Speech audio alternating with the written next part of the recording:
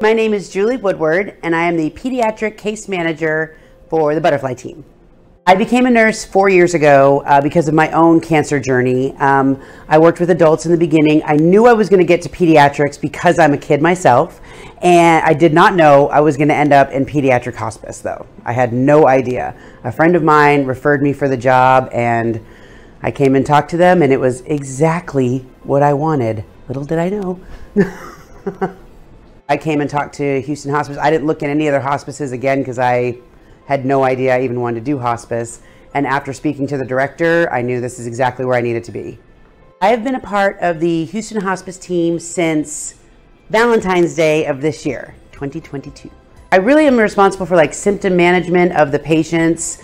I order medications, I go sit with the patients, and sometimes I get to play with them, I get to hold them, and I provide support to the families as well during that difficult time.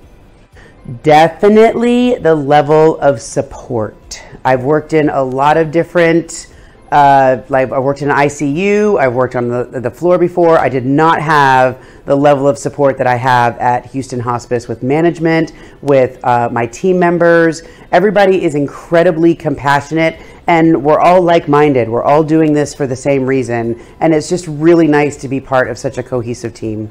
Houston Hospice provides a plethora of resources, especially if you're brand new to hospice like I am. So the nurses have a ton of experience. They're happy to share what they do. They're happy to give you advice. One memory that sticks out is when I first came on board, I went to one of the homes, and there were 37 people there.